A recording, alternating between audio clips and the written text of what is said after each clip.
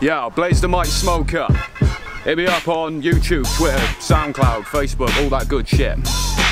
Yeah. Yeah.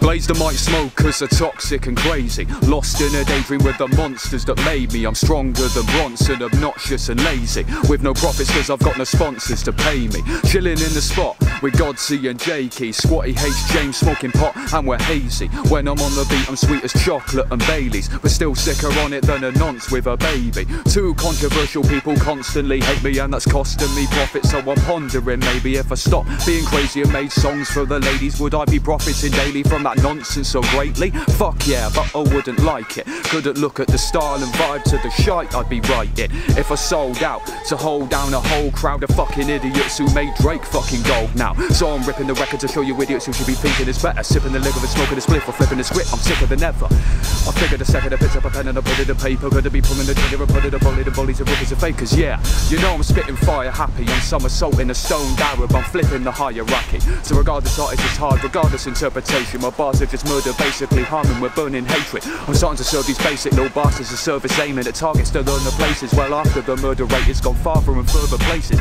than anyone ever expected. I'm wrecking the record the second step of the session and I'm getting respected.